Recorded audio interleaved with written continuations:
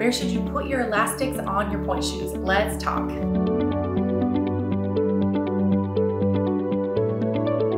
Welcome back to my channel. I'm Julie, the owner here at Broche Ballet. We are a ballet school just for adults. If you're watching this video and you're not yet on pointe, but you would love to get on pointe, make sure you check out my Journey to Pointe program, which is designed to help adult ballet dancers get their very first pair of pointe shoes. The link is in the description box below. Today we're talking about how to place your elastics onto your pointe shoes. I already covered when to choose a single loop or a crisscross loop in my last video, so make sure you go check that out if you're not sure which way to put your elastics, and then come back here and we're gonna talk about how to pin and place your elastics and your ribbons onto your pointe shoes. All right, so you've got your pointe shoes. You know if you want single loop elastic or if you want crisscross elastic, but now you need to know where exactly to put these elastics on your shoes. I highly recommend you use safety pins versus straight pins because you'll want to try the shoe and take it on and off throughout this process, and safety pins will make sure you don't cut your ankles. I've got scissors, I've got my elastics, my pointe shoes, and my toe pads. So I'm gonna go ahead and put my toe pads on under my tights so that while I'm placing the elastics, I can easily try the shoes on and off. Throughout this process, as much of a pain as it is, I highly recommend that you put your pointe shoes on after every pinning to make sure that you like how it's fitting. It's much easier to go back and make changes now than it is after you've sewn the shoes. Let's get started with our single loop elastic. I'm gonna go ahead and take my elastic. Usually it comes in a long strip, and for this one I'm gonna fold it in half. So I'm gonna go ahead and cut this elastic in half. What we're gonna do is we're basically just gonna give it a try, and then we will adjust from there. So we're gonna take the elastic and we're gonna find the back seam of the pointe shoe. We're gonna, on the inside of the shoe, take the elastic down into the heel, parallel with the back seam of the shoe. So let's start with one of the elastics.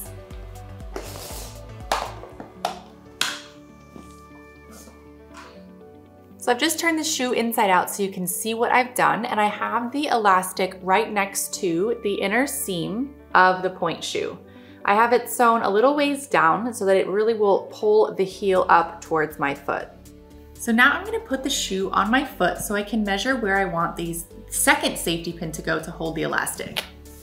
So I'm gonna grab the shoe by the satin right above the box.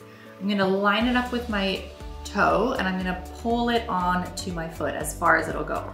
Then I take my fingers around the heel and then I slip the heel up onto my foot. You can also grab the satin here and pull it up to finish that off. Now, we have the loop of the elastic. We're going to try to find how tight we want it to be. So I'm gonna pull it a little snug and I'm gonna take it around the back so I can kind of see how much elastic I wanna have left when I have it there. So let's say I want about that much elastic below the drawstring for how tight it feels.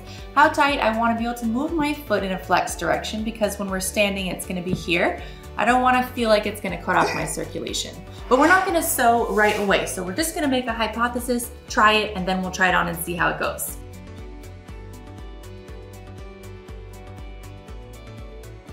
So now I have both safety pinned on. I'm gonna flip the shoe inside out so you can see what I've done. I have pinned both of them on parallel to that back seam, and again with a little bit of elastic down the side. So what I'm gonna do is put this back on my foot so I can check and make sure that it is in the right place for me. So I'm gonna take, again, the shoe, I'm gonna put my thumbs through the elastic, I'm gonna grab the satin, I'm gonna place my foot through the loop and pull it onto my foot. Then I'm gonna take the elastic, pull it up, fish my fingers down through the elastic into the heel and pull it onto my foot. Then I adjust that elastic. Now you want the single loop elastic to go up over the crease of your arch here, and you want it to be on the back of your heel so it holds that shoe on. So what I'm gonna do now is actually put my other shoe on so that I can stand up and try out this elastic and see how it feels. So I'm holding onto my bar here, which you can't see out of the frame, but I definitely recommend you hang on to something while you try this. So we're going to take one foot, place it up, and see how it feels. Now I feel like this elastic is a little bit too loose because I feel my heel pulling away from me. Also on flat, I feel like my heel is slipping down, so it might be just a little too loose. You can also see that when I stand flat, I'm not getting too much of a pinch in the elastic, so I think I can go a little bit tighter on that. Also, if I were to pick my foot up to demi-pointe, that heel actually is gonna slip right off of my foot. So I think it's a little bit too loose and I'll repin it. So here I am standing, they feel much better on the heel. I don't feel like my heel is gonna come off as readily. Once I put the ribbons on, it'll be a little bit better, but it feels much more supportive and strong. I can tell it's still not too tight because I don't feel too much pinching there in the front. And when I put my foot up on point, the elastic, it goes nicely right across the part of my ankle where my ankle meets my shin. So when it comes to placing crisscross elastics, we're gonna start the same way we started with the single loop. We're going to take our elastics and we're going to pin them parallel to the back seam right here on the inside.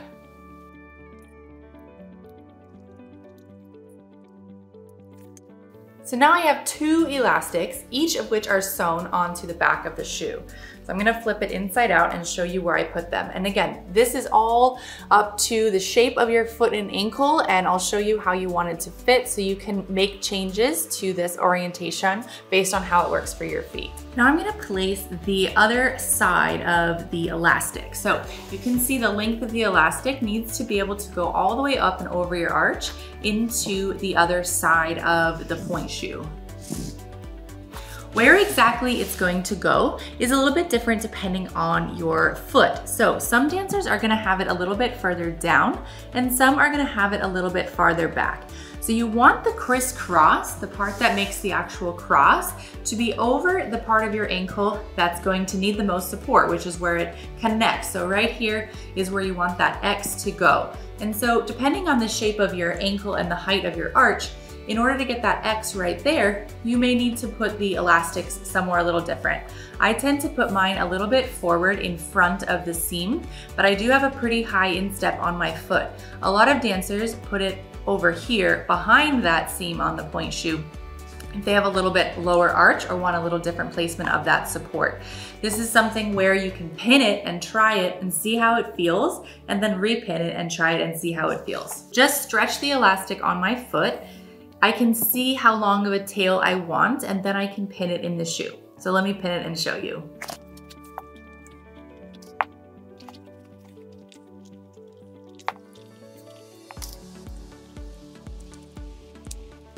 So now I've safety pinned the crisscross elastic. I have it still on the back, and then I have it right where I had placed with a little bit of a tail on the inside. So I'm gonna try this on my foot and show you how it fits. So I'm gonna take my thumbs through the elastic and grab this satin. You don't want to pull them on by these elastics because they're just safety pinned on and they'll probably come off if you pull them on by the elastic. Then we pull the crisscross elastic up, take your fingers between the elastic and your foot and pull the heel up onto your shoe. Then readjust those elastics right over your arch. So we can see on flat, I can demi-plie no problem. I don't feel like I'm going to lose circulation in my ankles at all.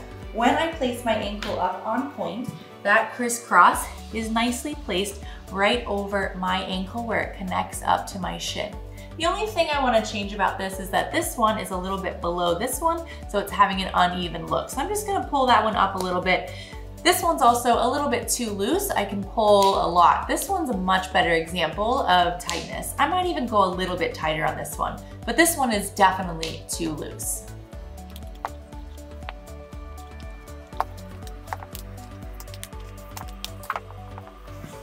Now that's feeling and looking a lot better. It's still not so tight that I feel constricted here in my demi-plie, but when I put my toe up on pointe, it has a lot less wiggle room in the elastic and I'm feeling a lot more supported.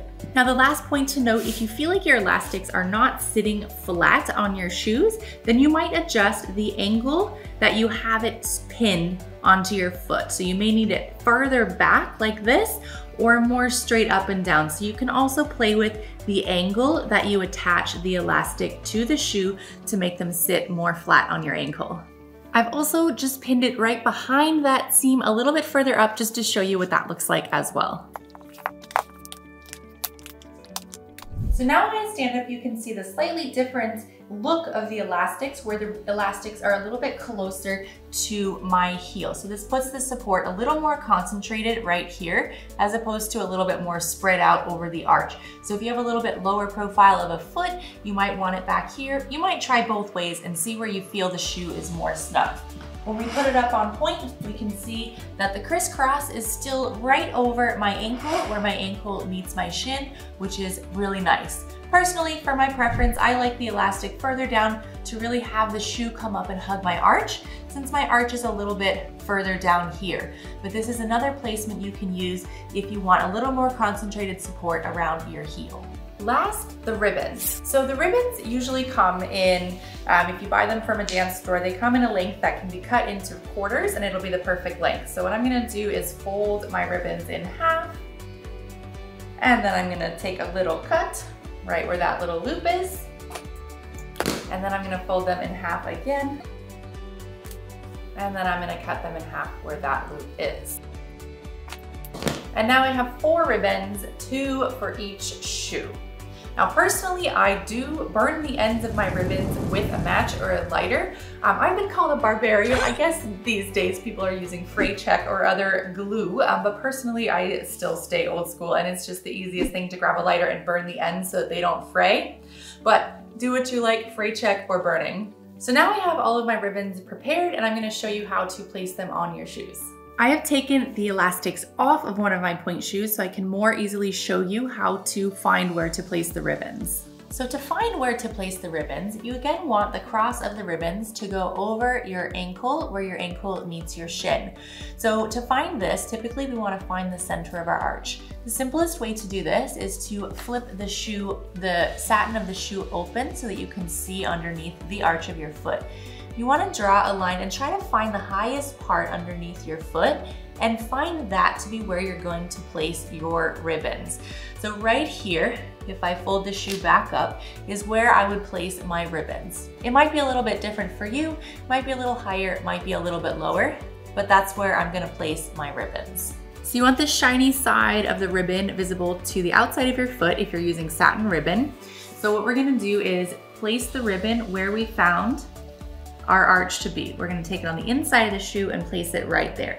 Now the angle that we have the ribbon pointed here is going to make a big difference in how nicely it sits on our foot. So what we're gonna do is just give it a try, and then we'll try it on, tie it, and see how it looks.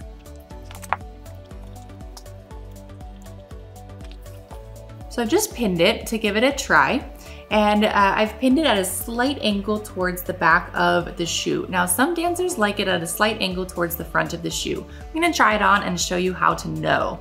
On the inside of the shoe, I have just a little bit of ribbon in here in order to have enough to sew down the shoe to really pull the fabric up to your foot. Now we're gonna put it on, tie it, and see how it goes. So there's many different ways to tie the shoes, but I'll take you through my way. Crisscross the ribbons over the top of your ankle, switch hands, pull them snug, go underneath the shin or the calf. Then we're gonna again switch hands under there. Make sure it's not right on your Achilles. You want it above that part where your Achilles is free floating. You wanna wrap around again to the top, crisscross, switch fingers again, pulling snug, and then around to the inside of the shoe. Now you'll notice that my foot is flexed while I'm doing this. That's because I'll be standing on flat, and I need my ribbons to not be too tight when I'm on flat. So this is actually a pretty long ribbon. I'm gonna tie it and then we'll cut it in a little bit. So we tie it. I like to do a half bow, but some people do a full, a second knot. I go 1/2 bow. I fold the bow in half, then I make a little burrito out of it. I roll it up nice and flat, take my finger under here and tuck those ribbons in. Having the ribbons tucked in is a big part of ballet etiquette. You wanna always show up to class with your ribbons tucked in nicely under your ribbons. So let's stand up and see how this looks. So you wanna try demi-plie and see how the ribbons feel. You wanna go straight, and then you even wanna try climbing up onto points to see how they're feeling. So if we're here up on point, you can see that the ribbon isn't quite even on both sides. This one is pretty far down and this one's a little higher up. So I'm actually gonna sew this one a little bit farther down to match. I think that they're in a good orientation, except this one, you can see actually gaps on my ankle. So I put it here so you can see how much difference the angle of your ribbons make. So you can see there's a little gap here and we don't want that. So I'm gonna try pinning it a little bit more, a little bit less towards the back of the shoe to hopefully have that lay a little bit cleaner when I'm here on flat.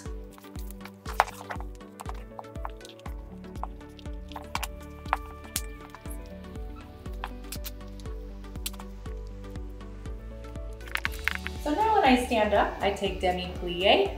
I don't feel it's too tight anywhere around my ankles.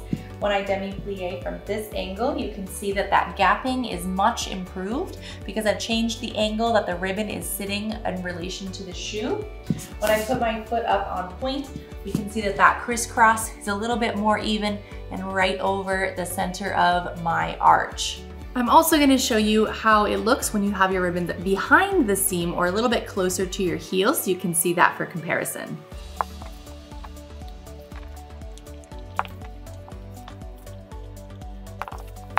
So when I sewed on the other side of the seam closer to the heel, I now have the ribbon oriented towards the front of the shoe with the angle. When I had the ribbon here, I had it more oriented back. So depending on where you place it, you're gonna have the ribbon facing a slightly different direction. When I stand up in first and I demi-plie, you can see even from this angle that the gapping looks really nice. We're not getting the ribbon bunching up, so we're at a good angle there in relation to the shoe. Also, when I place my foot up on point, for me, this is a little bit higher than I would want, but for some dancers, this cross will be right over that ankle where the arch meets. Last little tip for you when placing ribbons with your crisscross elastics. Personally, I like the really clean look of lining the elastics up with the ribbons. Let me show you. So some dancers will place their ribbons separately from their elastics, but then you get a couple of different stripes of material and it really covers that ankle. So I like to actually take the elastics back off and then put the ribbon right along with the elastic. So I like to slip the ribbon between the elastic and the shoe, stack them up, and then put them right back in the shoe so that ribbon is actually hiding the elastic. So now I pin them both on together. And now we have the ribbons and elastics together. Now, if you like your ribbons placed closer to your heel, then you're most likely gonna need to put your ribbons between the two pieces of elastic. But if you like your ribbons a little farther down, then this method works great. I'll show you how it looks. So you can see now that that ribbon is right along the elastic and you only see one piece of elastic coming out here. I hope this was helpful. Let me know which style you picked down in the comments below. I would love to hear. Until next time, happy dancing.